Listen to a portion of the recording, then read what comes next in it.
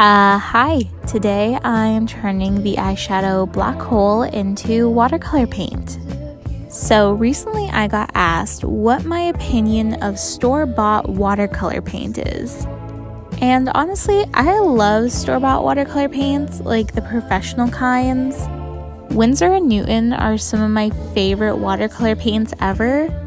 But my only issue with store-bought watercolor paints is that they're really expensive, which is actually one of the reasons why I started making my own watercolor paint, because I was a broke college kid who was painting 24/7 and didn't want to have to constantly go back to the art stores and spend like $100 on all the paints I needed, when I could spend like $20 on a bunch of supplies and make endless amounts of paint for myself.